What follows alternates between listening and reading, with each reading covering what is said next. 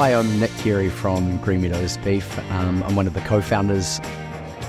We had an idea to start the business by taking the products that we farmed in Opunaki and delivering direct to customers across New Zealand. So at the start, it was really about getting stuck in and giving it a shot to launch the business.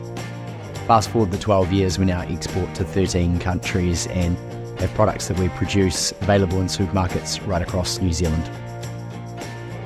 I guess a business that's been operating for 12 years, we've got lots of learnings through our journey.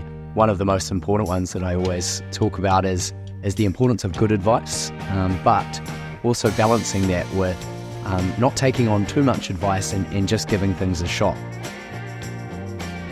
We've received great support from Venture Taranaki, firstly from meeting with a business advisor, through later on to having introductions to other government agencies through their role as a regional business partner, but also just having an organisation that's there at the end of the phone or the email with people willing to give you support in your business.